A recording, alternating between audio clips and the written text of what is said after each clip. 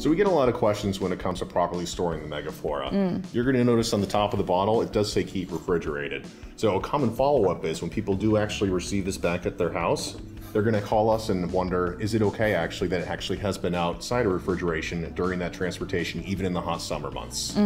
So whether they purchased it online at megafood.com or from their retailer, or even just picked it up in the store and are maybe running some errands before they get home, we have people who are concerned about that heat for sure.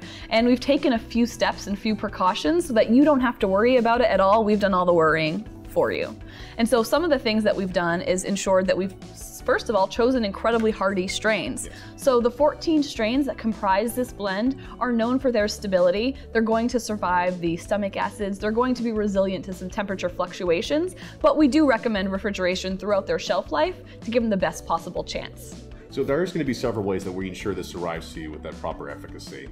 How would we do that, Abigail? So in addition to making sure we've chosen really hardy strains, we're also going to store it very specifically in our facility in MegaFood. We're going to store all of these in the freezer before they ship out the door. So they're going out the door as cold as possible. And we've actually conducted several shipping studies to determine, do these really need a cold pack? Is that going to benefit them? Are they going to be even more able to survive longer times with a cold pack? And what we actually found through this study that we worked with several labs on is there was no increase in survivability when it was shipped with a cold pack over short term.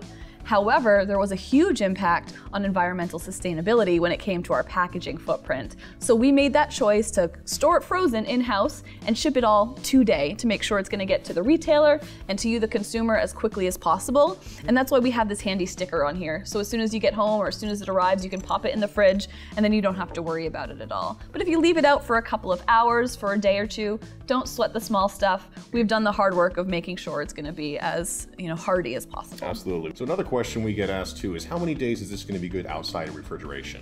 Ooh, it's a common question, and I understand the desire to have a cut and dry 1 or 2 days outside refrigeration, 3 days, but it's not quite that simple. When it comes to probiotics, they're really sensitive to temperature, so that's really what we're paying attention to. If it's elevated, ambient temperature, 60 degrees, something like that, the probiotics are going to degrade a lot more slowly than they would if they were out in the blazing sun at 100 degrees. So giving a time frame of how many days outside of refrigeration becomes tricky. We can't determine, what temperatures it was exposed to during those times.